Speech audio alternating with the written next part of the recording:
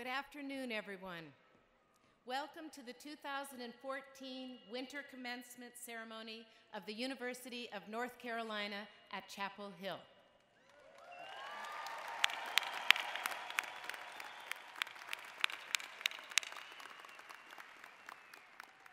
Evan Adair, a senior Romance languages and vocal performance major, will lead us in singing our national anthem.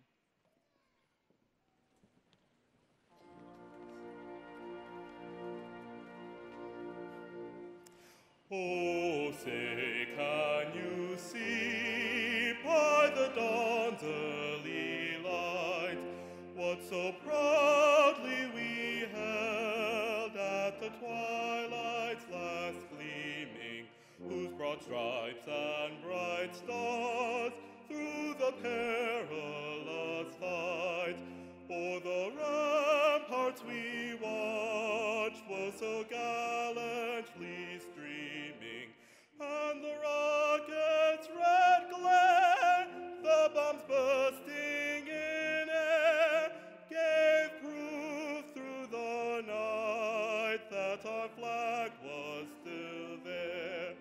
Oh, say does that star-spangled banner yet wave o'er the land of the free and the home of the brave?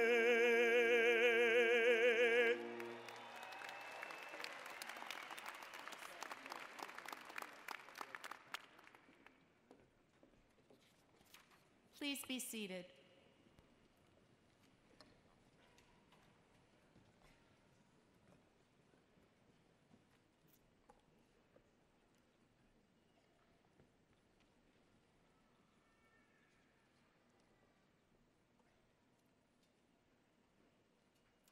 "220 years ago this month, on December 11th, 1789, the North Carolina General Assembly passed a bill that established what would become the nation's first public university to open its doors, the University of North Carolina.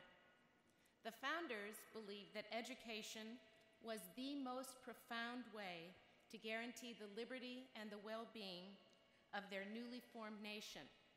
And while our nation's beliefs about the guarantees of freedom and how far they extend have been greatly expanded since then and will continue to expand, that idea with its simple elegance, lux et libertas, rings as true today as ever. Several more years would pass before the trustees selected a location for this dream, this beautiful place, and the operations began.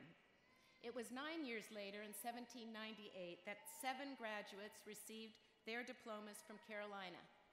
And that day began the tradition that we celebrate on this beautiful day, more than 200 years later. Over the centuries, Carolina has continued to change. It has faced both the struggles and the promise of our nation, with the support, the love, the spirit of generations of North Carolinians and graduates from across the world. In turn, Carolina has provided a life-changing experience for students from all backgrounds, from poverty to privilege, and it's provided a place for our faculty to make game-changing discoveries and open for generations of students new worlds of knowledge and possibility. Of course, this moment, as wonderful as it feels for our graduates today, is really just the start. Countless Carolina graduates have stood in your shoes, and they've used their opportunities and the privilege that have been given to them, not to settle for the status quo, but to push for advances across the spectrum of human endeavor. One such example is Dr. Francis Collins, who received his his MD in North Carolina in 1977. He's now the director of the National Institutes of Health. In his commencement speech at Carolina a few years back, he said, "The purpose of a life is a life of purpose. You have responsibilities from your education to this university to give back something to the state, to the nation, and to the world." I know that I believe, I know your faculty believes, I think your friends and your family who have been with you all the way believe that you are going to do that. We see in you, and in fact, more than that, we depend upon you to be not only the fresh face, but also the principled and the resolute face of our future. Today, we're celebrating your success, your hard work, but even more, we are celebrating that future. And we are recognizing this afternoon the work and determination of 2,182 students who received their degrees last August or who will receive those degrees today. That's 997 amazing undergraduates, 790 hardworking master's students, 41 incredible professional students, and 354 game-changing doctoral students. Your discoveries and your passions in all of our fields are going to shape the future of our nation for decades to come. And in just a few moments, you're going to hear from our commencement speaker, Professor Jim Johnson, much more about the evolving, the vibrant world you will be helping to shape. As I said earlier, Carolina, we often call it the University of the People, is dedicated to Lux et Libertas and to preserving those rights for future generations.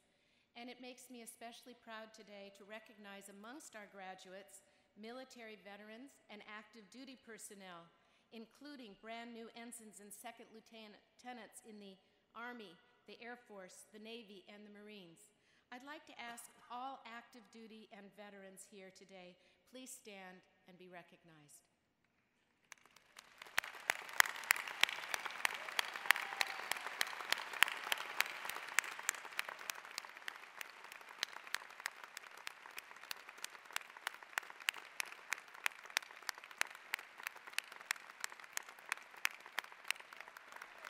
Thank you. We are also celebrating our own Carolina Firsts, graduates who are the first in their families to attend university, and we applaud the incredible bridges that you are building to help pave the way for so many others. Can we ask everyone to join me in thanking all of our Carolina Firsts?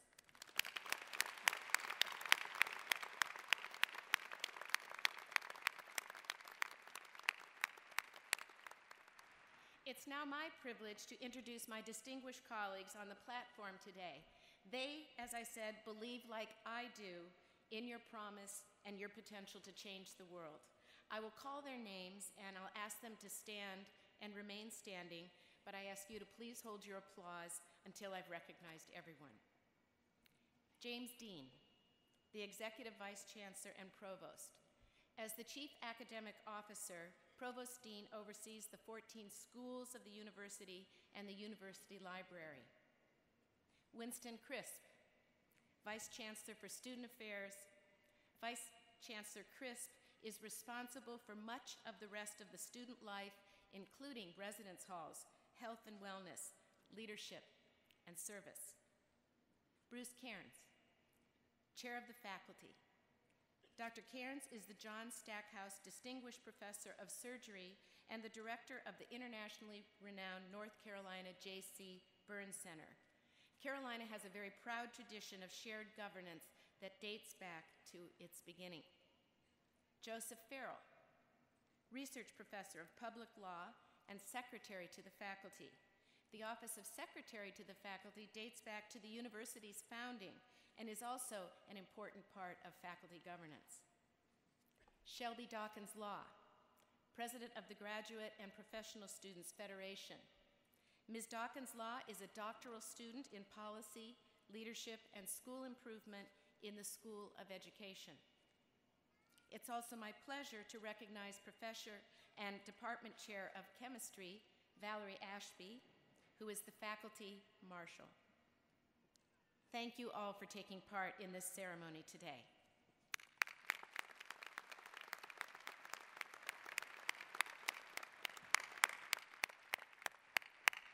Now, please join me in welcoming President Tom Ross, President of the University of North Carolina, who will bring greetings to our new graduates on behalf of the university system.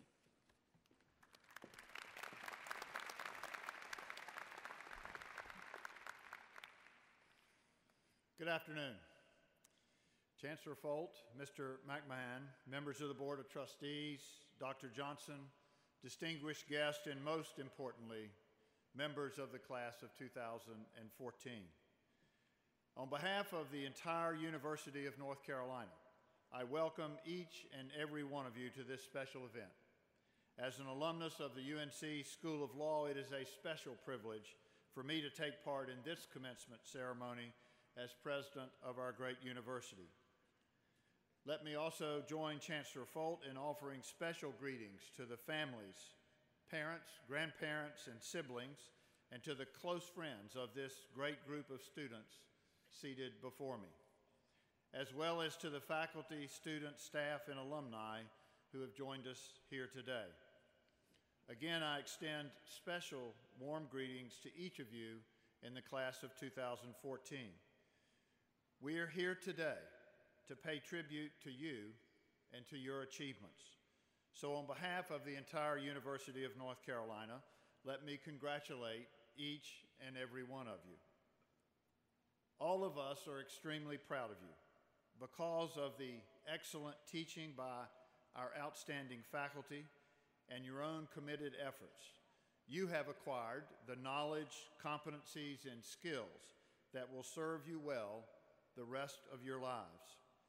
Your minds are sharp and filled with ideas. You can write, speak, and think with the best of them. You're prepared to engage globally and locally and are truly ready to tackle all of the many adventures, opportunities, and challenges life will bring to you. I am hopeful and confident that each of you will be successful. Some of you as doctors or lawyers, some as entrepreneurs, some working in nonprofits, some as CEOs, some making life-changing or life-saving discoveries. I'm equally hopeful and confident that each of you will strive to make life better for others, that you will work to improve the community in which you live, and that you will do all you can to contribute to the common good and a better world. My desire is that each of you live your life going forward in a manner that matters, that makes a positive difference. So I urge you to go forth, to do well, and to do good.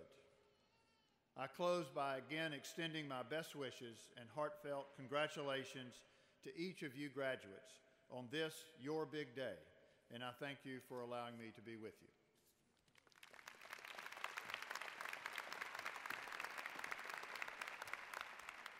Thank you, President Ross. I'm now very pleased to introduce Mr. Ed McMahon, a member of the UNC Board of Governors. Mr. McMahon graduated from Carolina in 1966 with a degree in industrial relations. He's a retired businessman and a former member of the North Carolina General Assembly from Charlotte. He will bring greetings on behalf of the Board of Governors. Good afternoon. Boy, isn't Carolina blue the most beautiful color in the world? It's absolutely gorgeous. President Ross, Chairman Caudell, Chancellor Folt, Provost Dean, Distinguished Professor Johnson, distinguished guests, graduates, and friends. It is my honor today to bring greetings from the members of the University of North Carolina Board of Governors. As a native North Carolinian, I love North Carolina, especially its 17-campus system. I must admit I take special pride, though, in the University of North Carolina at Chapel Hill. I am proud to be a Carolina graduate where I received a world-class education. Graduation is a time to recognize an ending, the completion of your degree, and a time to celebrate a beginning, the commencing of a new chapter in your life. You deserve to celebrate, but it is also important to acknowledge the contributions of the faculty and the staff of the University of North Carolina at Chapel Hill, and to express appreciation for the support of your parents and family. I am certain you agree how vital their encouragement has been. Today, you are graduating from the first public university founded in the United States. UNC-Chapel Hill was created for us and for those who come after us at a great sacrifice. It was created because a state of poor farmers had the vision to know that access to a public higher education was the key to greatness for this state and its people. Graduates, this university has been the key to our success as a state and as a people. The experiences learned during your time at the University of North Carolina, Chapel Hill will resonate throughout your entire life. Graduates, no matter where you go or what you do from here, you are future leaders. You have many advantages, not least of which is the old well network of Carolina alumni, faculty, staff, fellow students, and graduates. You are now ambassadors of this great institution, and the University of North Carolina salutes your hard work, applauds your accomplishments, and looks forward to your contributions to our university, our state, and our nation. May this special moment live always in your hearts. We hope you will stay connected to this wonderful university. Congratulations and happy holidays to all. Thank you.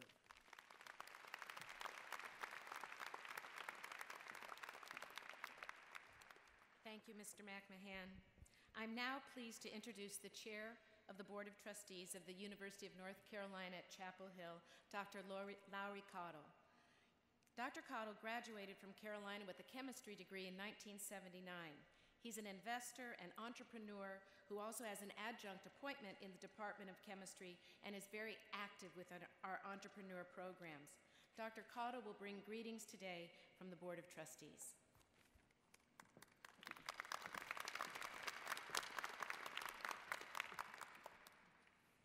Graduates, congratulations on behalf of the Board of Trustees of the University of North Carolina at Chapel Hill. As trustees, our job is to help make sure that Carolina students have the very best opportunities, everything that a great global public research university offers, to help you learn, make discoveries, and apply your knowledge for the public good. As students and now graduates, we want you to be prepared, to see a need and think, does it have to be this way? We want you to have the tools to explore, discover, and implement. To start with a question, gather information, engage partners, persevere to reach a goal, and then implement new ideas and solutions. That's what we mean when we talk about being innovative and entrepreneurial. You can change the world. That's what we're doing at Carolina, and that's what you've been part of in your time here. UNC's founders believed that an educated person is a public asset, and the people of North Carolina and our supporters still believe in this public benefit. That is why your Carolina education has included engagement and public service. I urge you to continue to do that after you leave Carolina and to prove our founders were right. Congratulations on your achievements and best wishes for your future success.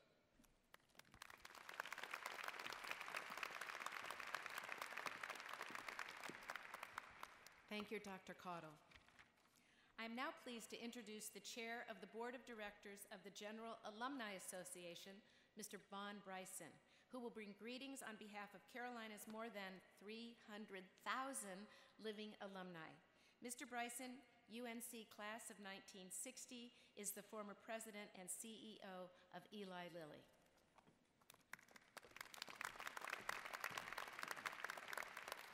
Thank you, Chancellor. And let me also join the others in congratulating all of you for this tremendous accomplishment. I was also a native North Carolinian and was a Carolina first, although back in the dark ages when I graduated, we didn't make that distinction. But for all of you, after years of hard work, I'm sure countless anxious moments and late nights, you have earned your degree from Carolina. You and your family can be justifiably proud of your sacrifices and your accomplishments.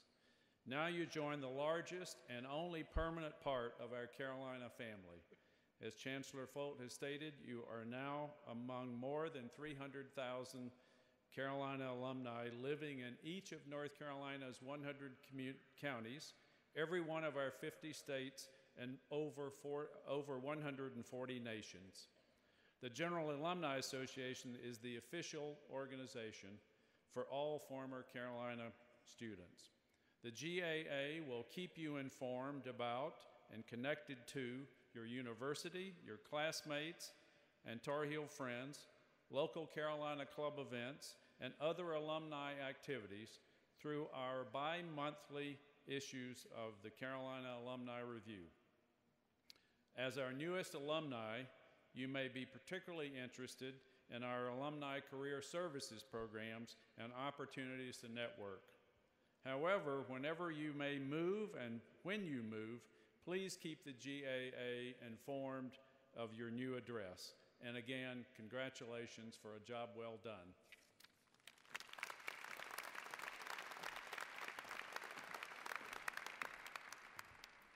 Thank you, Mr. Bryson. It is a tradition at Carolina to invite an outstanding member of our faculty to speak at the mid-year commencement. Senior Class President Sasha Seymour will introduce our speaker today. Sasha is a double major in economics and global studies from New Bern, North Carolina. He is a member of the men's basketball team and was just awarded a prestigious George J. Mitchell Scholarship to pursue graduate studies in Northern Ireland. Please join me in welcoming Mr. Sasha Seymour.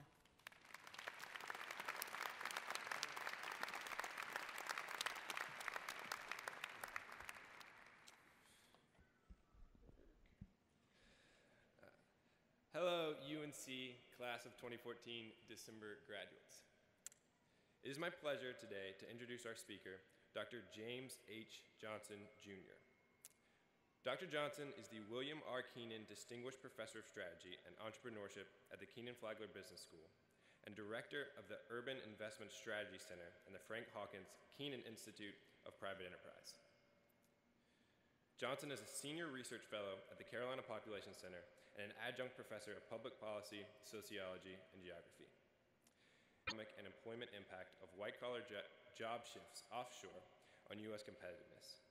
He has published more than 100 scholarly articles and 3 research monographs, as well as co-authored several books. His research interests include community and economic development, the effects of demographic changes on the U.S. workplace, interethnic minority conflict in advanced industrial societies, urban poverty and public policy in urban America, and workforce diversity issues.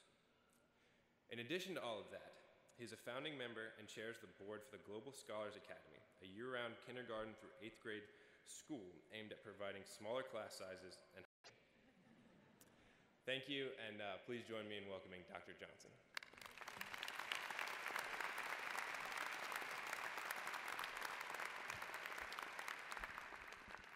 Good afternoon. Thank you very much, Sasha, for that most kind introduction. UNC System President Tom Ross, Mr. McMahon, representing the UNC Board of Governors, Chancellor Folk, members of the UNC-Chapel Hill Executive Leadership Team and Board of Trustees, faculty and staff colleagues, Carolina alums, candidates for graduation, and family and friends of the soon-to-be graduates, it is a high honor for me to stand here as your speaker this afternoon.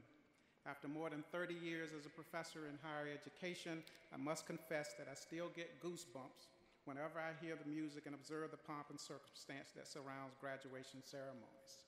Having been selected as your speaker by Chancellor Folk based on the recommendation of a committee comprised of faculty, colleagues, and students, I should note that my goosebumps are a tad bit larger on this grand occasion. Let me begin by congratulating each of you, the members of the 2014 graduating class, on reaching the important milestones in your lives for which you are being acknowledged, honored, and celebrated today. I am both incredibly proud of you individually and collectively, and in awe of your outstanding achievements. My message to you today is anchored primarily in research I have conducted over the past decade or so on the profound economic and demographic transformations we are currently experiencing as a state, as a nation, and as a global community. Research suggests that we are entering a new phase in the historic evolution of our increasingly global economic system. In the words of Jeffrey Jarris, Chairman, CEO, and President of the Manpower Group, the global labor recruitment behemoth, we are entering what is called the human age, where inner human potential will be the primary driver of innovations in our economy and of all major advances in our lives. Against this backdrop, I respectfully ask your indulgence as I speak for the next few minutes on the subject, thriving and prospering in the human age. Following brief comments about the current state of our economy and the distinguishing features of the human age, I will highlight the essential skills I believe you must have in your toolkits to be successful in the years ahead, irrespective of whether you plan to pursue additional education, enter the new world of work, or hang out a shingle as an entrepreneur or small business owner. The key takeaway of my message to you this afternoon is this. As soon-to-be graduates of Carolina, all of you, I am convinced, are equipped with the requisite tools to excel in the new world of work. More than a decade ago, and in anticipation of our impending societal transition to the human age, Carolina rebranded itself as the Innovation University, a place where intellectual entrepreneurship is not only encouraged but also celebrated, and modified the academic curriculum accordingly to ensure that you would be able to acquire the requisite skills to successfully pursue whatever career path you decided to take after completing your studies. Now that your graduation day is here, I have two simple objectives this afternoon. First, to remind you of the enormous competitive advantages you have as 2014 graduates of this university, and second, to give you a few tips about how to market yourself in the hyper-competitive global economy of the 21st century. Allow me to set the stage for my remarks about the distinguishing features of the human age with a few observations about the present state of our economy. As many of you contemplate either entering or moving up in the labor market, the good news is that our economy is on the mend. We are slowly but surely rebounding from the worst economic downturn since the Great Depression. Between 2007 and 2009, we lost 8.7 million jobs in this country, and our unemployment rate skyrocketed to 10% in 2009, up from 5% prior to the onset of the Great Recession in 2007. To work our way out of the economic malaise, economists told us in 2012 we needed to create 208,000 jobs every month over the next 8 years to return to pre-recession employment levels. According to the Bureau of Labor Statistics, our economy has created on an average of about 222,000 jobs each month over the past 12 months. And this past month, November 2014, the U.S. economy generated 321,000 jobs. Our current unemployment rate is 5.8%, a 6-year low, and a rate characterized by some economists as the new normal in the highly volatile global economy. Companies are laying off and firing fewer workers. The quit rate in firms is on the rise, a sign of growing confidence on the part of workers that job growth is sufficiently robust that they will be able to find another and perhaps better job if they quit the one that they currently have. And perhaps the strongest indicator of a sustained economic recovery, the November 2014 Employment Situation Report from the Bureau of Labor Statistics revealed a sharp jump in hourly earnings for ordinary workers. But the world of work is changing dramatically as we rebound from the Great Recession of 2007-2009. In fact, across the last 3 recessions, long-term joblessness, those unemployed for 6 months or longer, increased more rapidly among people with some college, a bachelor's degree or higher than it did among people with a high school diploma or less. The incidence of poverty also increased more rapidly among the better educated than the less well-educated during the most recent recession. At the same time, employers have constantly complained about the inability to find skilled workers to fill critical positions in their firms. In fact, according to surveys conducted by Deloitte Consulting and Economist Magazine Intelligence Unit, global companies continue to anticipate a major shortage of the types of workers they will need to propel growth and expansion in the years ahead.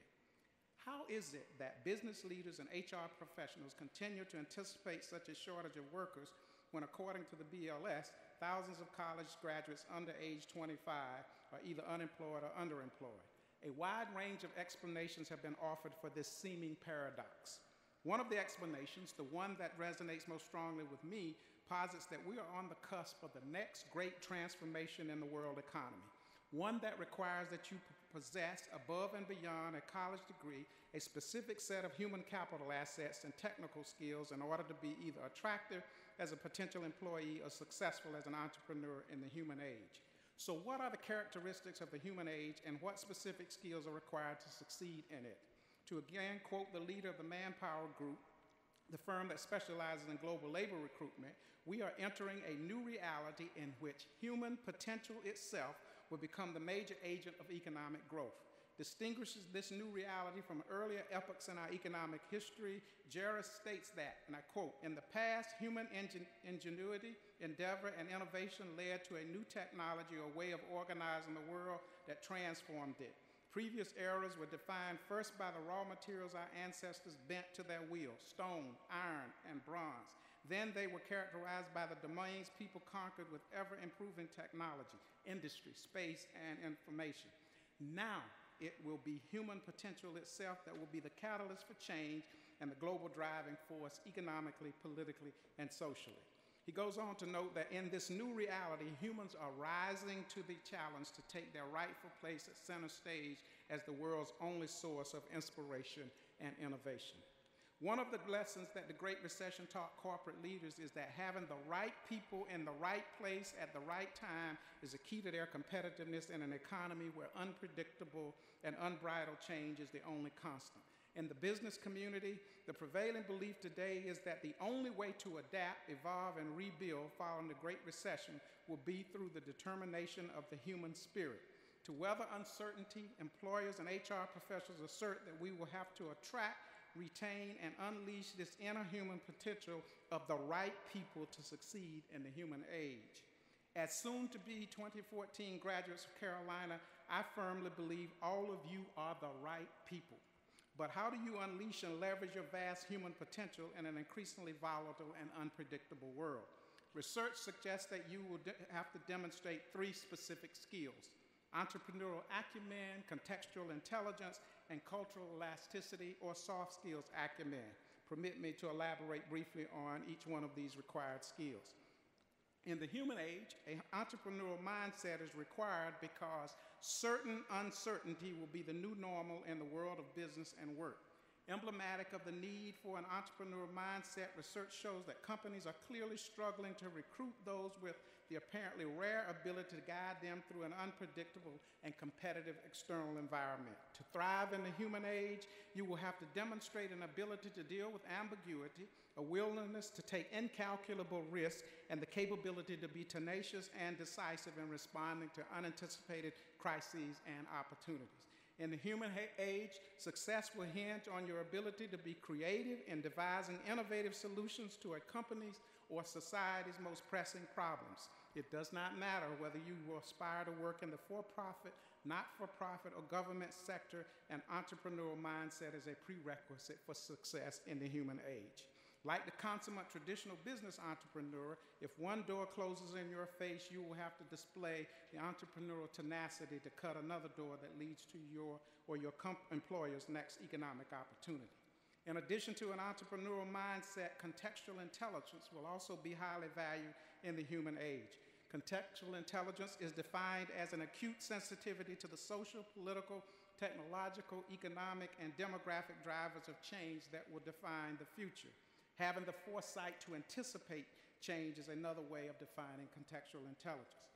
HR professionals often assert that talent is the new the new capitalism in the human age. But talent isn't just people. It is people with specific skills, behaviors, and ways of operating in a chaotic global environment that fits the needs of an organization. In today's highly volatile global environment, work is not where you go, rather it is what you do. In the human age, where we work and what we look like when we work will matter much less than what we can contribute. And what we can contribute will be inextricably linked to our ability to amass contextual intelligence that in turn will give us the foresight to anticipate change and manage ambiguity. Individuals who are masters of contextual intelligence can see around the corner well before they approach it. They can peer through the fog of economic uncertainty and global insecurity and identify unanticipated challenges and opportunities. In the human age, success will hinge less on what you know and more on what you can find. To succeed, you must leverage state-of-the-art technology and the analytical skills you have acquired here at Carolina to mine big data and analyze information from a wide array of sources with an eye toward uncovering heretofore unrecognized patterns and relationships that lead to new scientific discoveries and new and or more effective ways to solve pressing organizational and societal problems. For those of you who aspire to be entrepreneurs, becoming adept at contextual intelligence gathering will help you avoid being blindsided by unanticipated changes and disruptive trends that can potentially derail your business. How do you develop personal contextual intelligence? You leverage the power and influence of the internet, the World Wide Web, and the dizzying array of smart technologies and social networking tools you have at your disposal. You type keywords or phrases corresponding to what you view as the future drivers of change in the search engines of your choice, and then specify how often you want to be alerted to the latest developments in those topical areas, and you become a voracious consumer of the contextual intelligence that you uncover. Along with entrepreneurial acumen and contextual intelligence, you will also need cultural elasticity or impeccable soft skills to thrive and prosper in the human age. Soft skills are those intangible attributes, abilities, skills, and traits that pertain to personality, attitude, and behavior rather than formal or technical knowledge. These skills include the ability to think critically, reason analytically, solve problems, communicate clearly both orally and in writing, and work in teams that increasingly will transcend international boundaries. For all practical purposes, a borderless workforce will be the norm in the human age. Companies are leveraging communication technology, especially mobile broadband and mobile cellular technologies, and are engaging in labor recruitment via strategic migration domestically and internationally to find the talent they need. As a consequence, work will increasingly take place remotely, virtually, and collaboratively. In addition, owing in parts to the economic downturn and increases in longevity, fewer boomers, those of us who were born between 1946 and 1964, are retiring, and some retirees have been forced back into the workforce, dubbed the newly unretireds, as the recession wreaked havoc on their retirement portfolios. In the human age, as a consequence of these developments, you will have to demonstrate the ability to interface successfully with associates, collaborators, competitors, and customers or clients who not only are diverse in terms of race and ethnicity, gender, and international origin, but also age-wise, they will span 4 generations: pre-boomers, boomers, Generation X, and Generation Y, all of whom will bring to the new world of work different core values, communication and interaction styles, work ethics and values, leadership styles, and perspectives on feedback and rewards. To compete in a workforce that is both borderless and multi-generational, you will have to demonstrate the ability to code switch. That is, to use your cultural elasticity skills to change your behavioral norms depending on the situational context in which you find yourself at any given point in time. Why is the ability to code switch or cultural elasticity an important skill in the hyper-competitive global economy of the 21st century? It is well understood that a diverse, culturally competent workforce improves companies' abilities to both innovate and attract and retain diverse clients. But surveys reveal that corporate executives are particularly perturbed by the lack of soft skills in prospective hires, especially the absence of good interpersonal skills. They note that cultural and linguistic misunderstandings internally and with clients and customers are very costly, often resulting in significant financial losses, especially in cross-border transactions. Given the entrepreneurially inspired, innovation-driven, and global education you have received here at Carolina, the crucial remaining question is, how do you market or strategically position yourself for success in the human age? To distinguish yourself, you must develop your own personal brand. Personal branding requires that you cast aside the usual descriptions employers depend on to situate prospective hires in their firms or organizations. In developing your personal brand, you must answer the question, what do I do for a living? And you must not frame your answer to this question in terms of job title or function. Instead, you must explain the end result of what you do. In developing your personal brand, you must think differently about yourself. Start by identifying qualities or characteristics that distinguish you from your peers, your most noteworthy traits, your greatest strengths, and what makes you stand out. If you're going to become a brand, you have to focus on what you do that adds value. Personal branding requires that you develop what is referred to as reputational power. You must become known for making significant contributions in some area of expertise. And once you develop your personal brand, you need to devise a strategy for marketing yourself. A personal website is probably your best marketing tool. Your personal website should help the viewer understand how valuable you are and how you can help them get what they want. Starting now, you must view your career as a portfolio of educational experiences and projects through which you acquire new skills, gain new expertise, develop new capabilities, broaden and deepen your networks, and constantly refine your brand. Let me conclude by making the following observation. In the human age, continued disruptive change in the global marketplace and the rapid pace of technological change will mean, in all likelihood, that you will have to constantly reinvent yourself. Given this likely state of affairs, you must therefore develop and maintain a learning mindset to ensure that you continue to expand or broaden your human potential, hone your cultural competencies, refine your communication skills, and leverage your contextual intelligence and entrepreneurial acumen throughout your career. Our national competitiveness in the global marketplace rests on your dogged tenacity in each of these domains. Embracing a learning mindset, I believe, will enable you to respond sensitively, nimbly, and quickly to both the challenges and opportunities that are likely to characterize our lives in the new world of work in the years ahead. Foremost among the payoffs, it will ensure that you are able to compete successfully for employment and self-employment in the highly volatile and unpredictable global economy of the 21st century.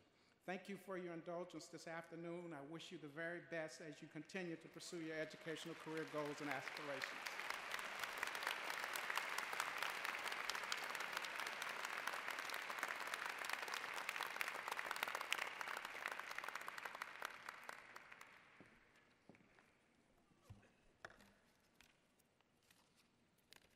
Thank you, Professor Johnson. You can wait until after the ceremony before you start going home to build your website. It's now my privilege to introduce the Dean of the Graduate School, Dr. Steve Mattson, who will present the candidates for the doctoral degree. Carolina's doctoral students are the next generation of great leaders, educators, and healthcare providers. Their work is at the heart of our research programs, and they're responsible for some of the most exciting innovations taking place on and across our campus and across the state and the nation.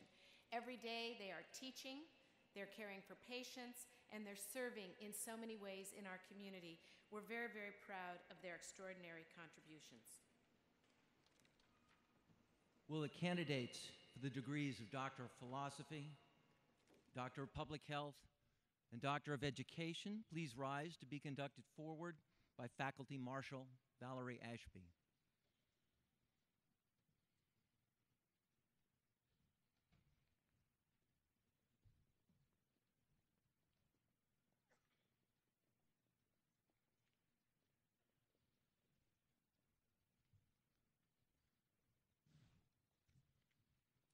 Susan Kaplow, PhD in Ecology.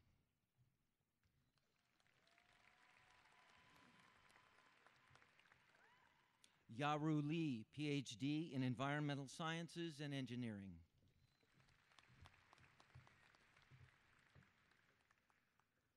Valerie Idata Parker, Doctor of Nursing Practice in Nursing. Nick Mosca, DRPH, Health Policy and Management. Franklin Uba, PhD, Chemistry. Nicole Gabrielle Griffin, PhD, Genetics and Molecular Biology. Myra Grace de la Pena, PhD, Microbiology and Immunology. Breonna Hare, PhD, Epidemiology. Aziz Shaber, PhD, Linguistics.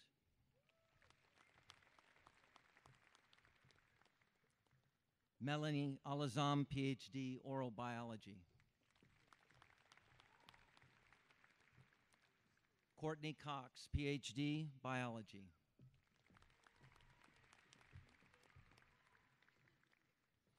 Abel Valdivia, PhD, Biology.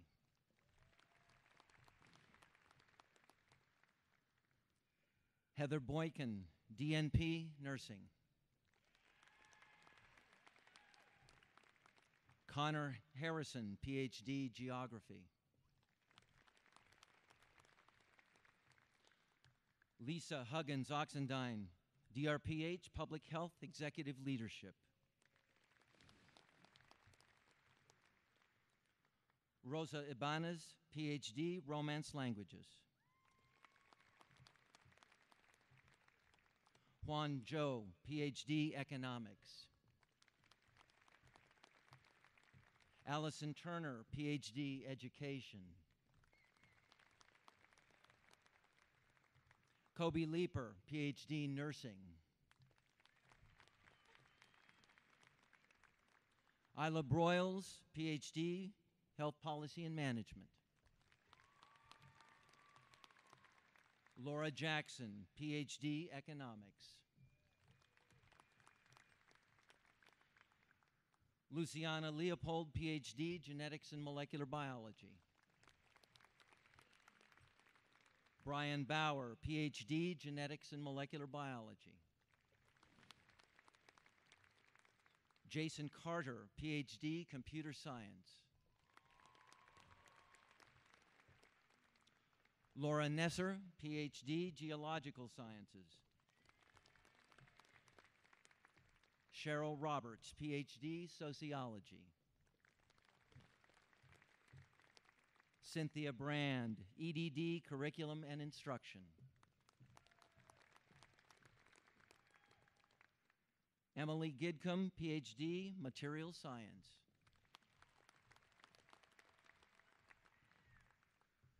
Richard Watkins, PhD, Microbiology and Immunology. Jennifer Colzer, PhD, Genetics and Molecular Biology.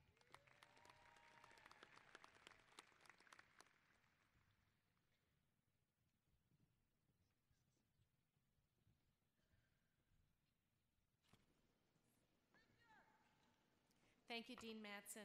Please join me once again in recognizing the achievements of our doctoral candidates.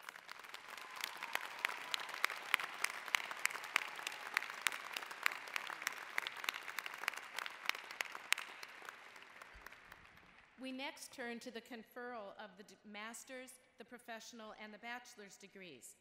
I'd like to take a moment first to recognize some of our outstanding undergraduates.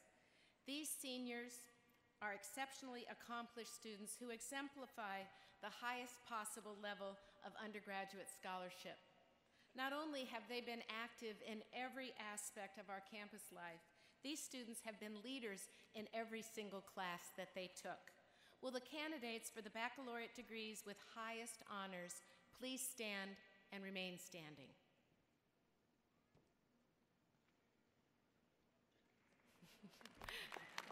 Thank you.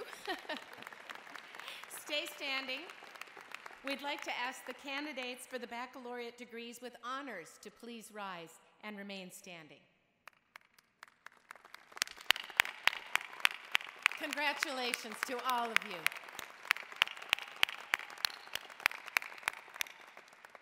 I now call upon the deans of the university in order of the anniversary date of each college or school who have candidates here today to present their candidates for doctoral, master's, and baccalaureate degrees. Will Dean Karen Gill please come forward to present the students from the College of Arts and Sciences?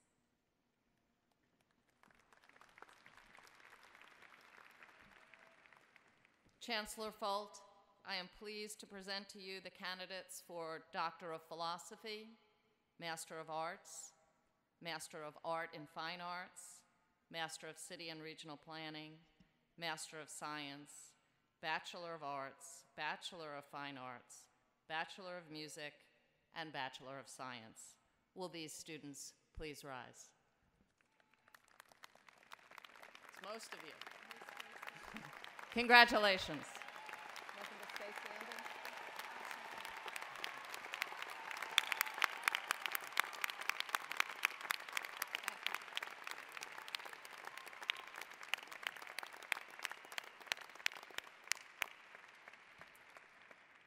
Thank you. Will Dean Jack Boger please come forward to present the students from the School of Law? Chancellor Folt, I'm pleased to present to you the candidates for Juris Doctor and Master of Laws. Will these students please rise?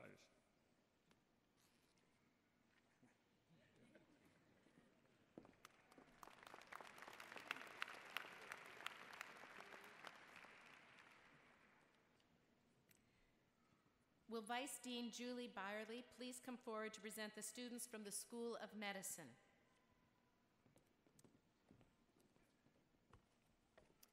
Chancellor Folt, I am pleased to present to you the candidates for Doctor of Audiology, Doctor of Medicine, Doctor of Philosophy, Master of Physical Therapy, Master of Science, Bachelor of Science in Clinical Laboratory Science, and Bachelor of Science in Radiologic Science. Will those students please stand?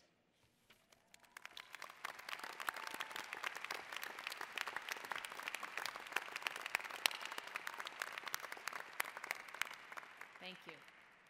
Will Dean Bill McDermott please come forward to present the students from the School of Education?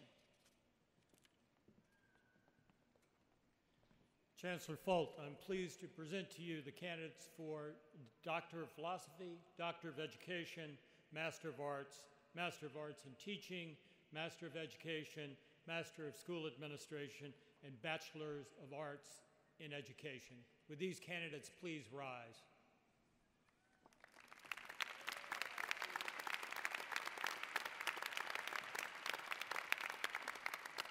Thank you.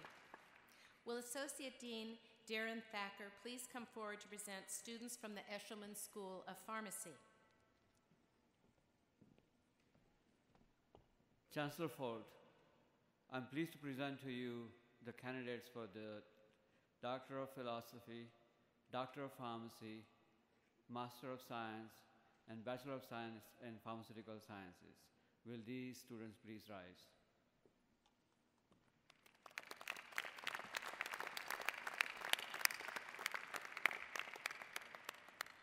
Will Dean Doug Shackelford please come forward to present students from the Kenan-Flagler Business School?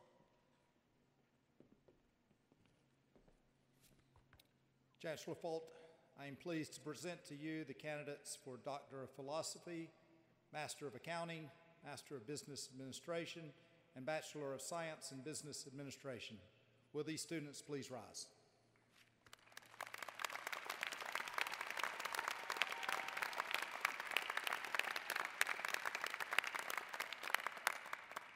Will Dean Jack Richmond please come forward to present the students from the School of Social Work?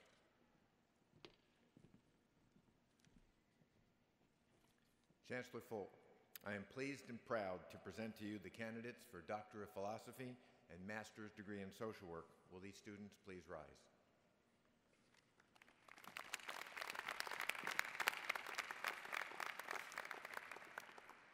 Will Senior Associate Dean Heidi Hennick Kaminsky please come forward to present the students from the School of Journalism and Mass Communication?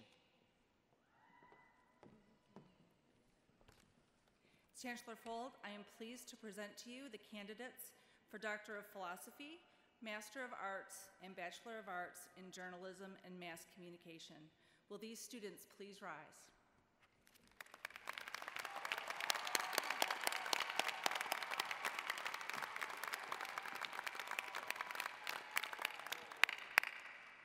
Thank you. Will Dean Gary Marcinini please come forward to present the students from the School of Information and Library Science? Chancellor Folt, I am pleased to present to you the candidates for Doctor of Philosophy, Master of Science in Information Science, Master of Science in Library Science, and Bachelor of Science in Information Science. Will these students please rise?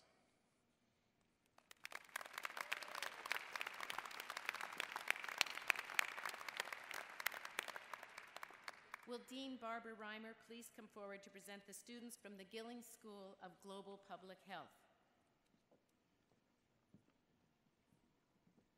Chancellor Folt, I am pleased to present to you the candidates for Doctor of Philosophy, Doctor of Public Health, Master of Healthcare Administration, Master of Public Health, Master of Science, Master of Sciences in Environmental Sciences and Engineering, Master of Science in Public Health, and Bachelor of Science in Public Health. Will these students please rise? Congratulations.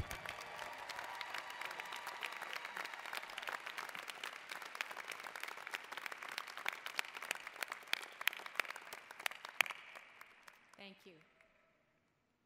Will Dean Jane Weintraub please come forward to present the students from the School of Dentistry?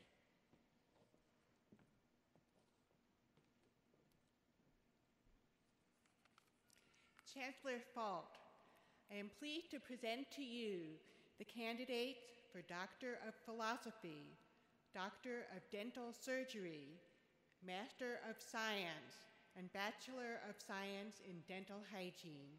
Will these students please rise?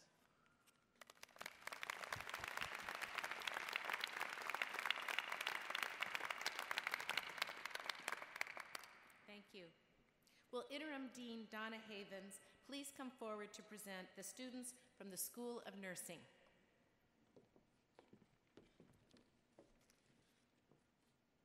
Chancellor Folt, I am pleased to present to you the candidates for Doctor of Philosophy, Doctor of Nursing Practice, Master of Science in Nursing, and Bachelor of Science in Nursing. Will these students please rise?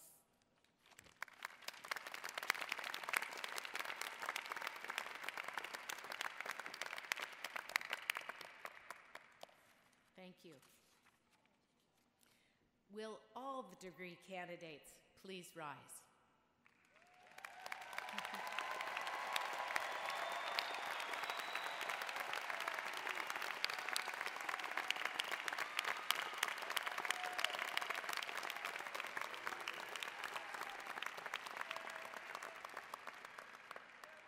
Drum roll, here it comes. By virtue of the authority vested in the University of North Carolina by the state of North Carolina and by the university entrusted to me, I hereby confer upon you the degree for which the faculty has certified you, together with all the rights and privileges thereunto pertaining, effective December 31st, 2014, and I offer you my warmest congratulations.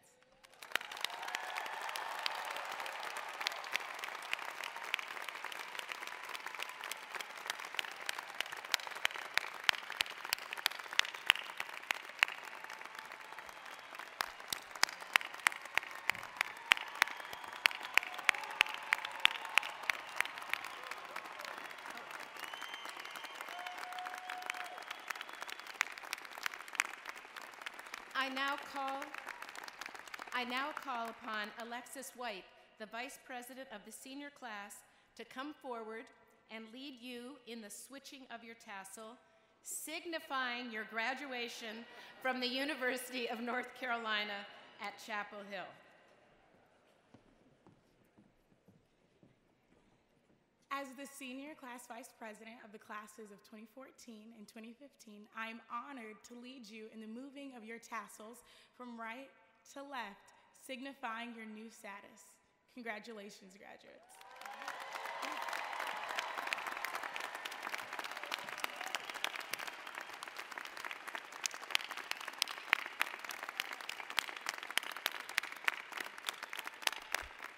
Thank you. Please be seated.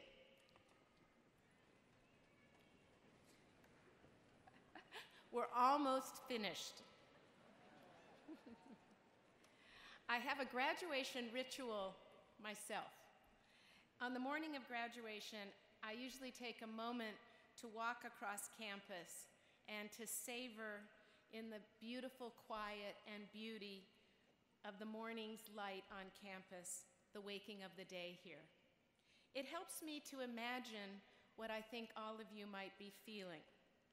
And it reminds me of the countless times each of you has walked these paths, alone or with friends, in conversation or in thought, on your way to your classes and on the way to your activities. This morning, I was reminded of the TEDx UNC conference called Taking Flight that was organized by our students. Some of you may be graduating here today, last spring. And I decided to share with you an experience in my life as a biologist that I shared at that conference. It was a moment when I was crouched on a high rocky cliff that looked out over a spectacular beach and to what looked to be an endless sea at the southernmost tip of New Zealand. I was there, concealed behind a hideaway, to witness one of nature's greatest marvels, the flight of a newly fledged giant albatross.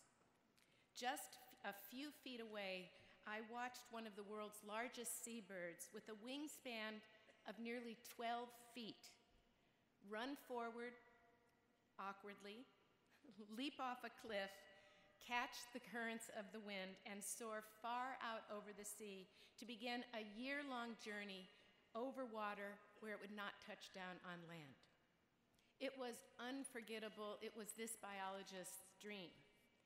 And that's how I see all of you today, taking your next leap into the unknown. I want you to feel how large your wings have actually become in the time that you're here.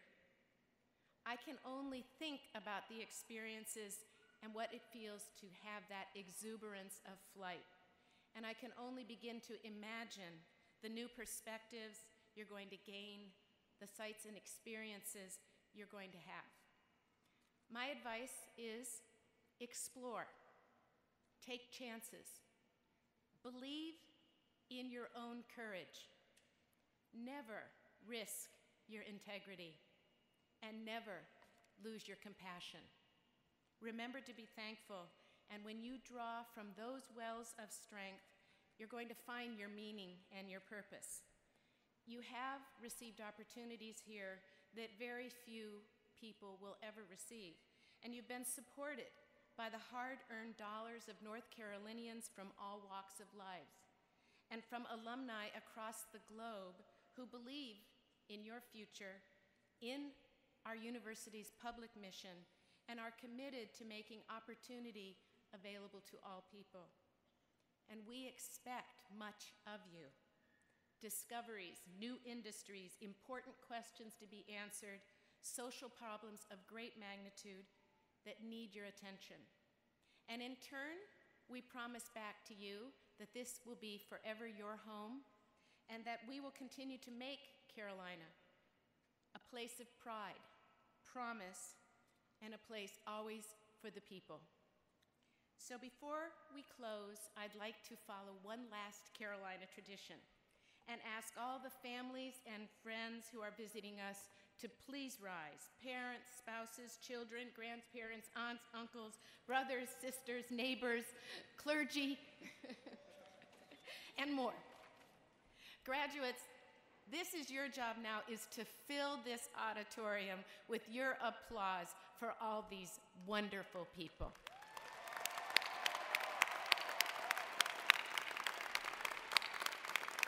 A little louder.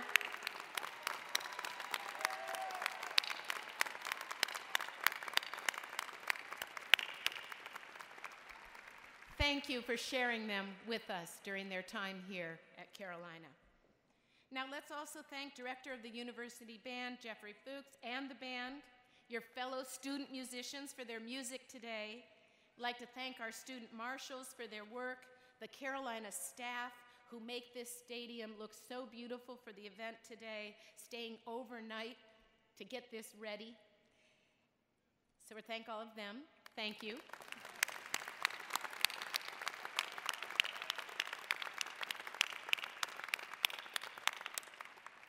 And now I'm going to call on the incredibly talented Evan Adair to join us again in leading us in singing Hark the Sound.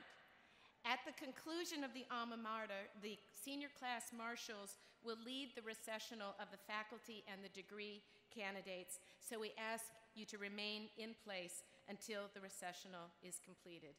And thank you all, thank you everyone, happy holidays, and now let's all stand as we sing Hark the Sound.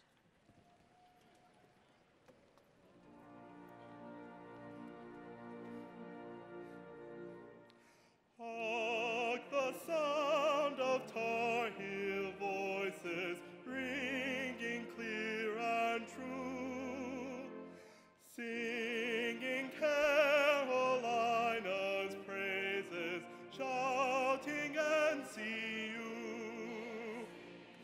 Hail to the brightest star of all, clear its radiant shine. Carolina, priceless gem, receive all praises thine. I'm a Tar Heel born, I'm a Tar Heel bred, and when I die, I'm a Tar Heel dead. Zara, Carolina.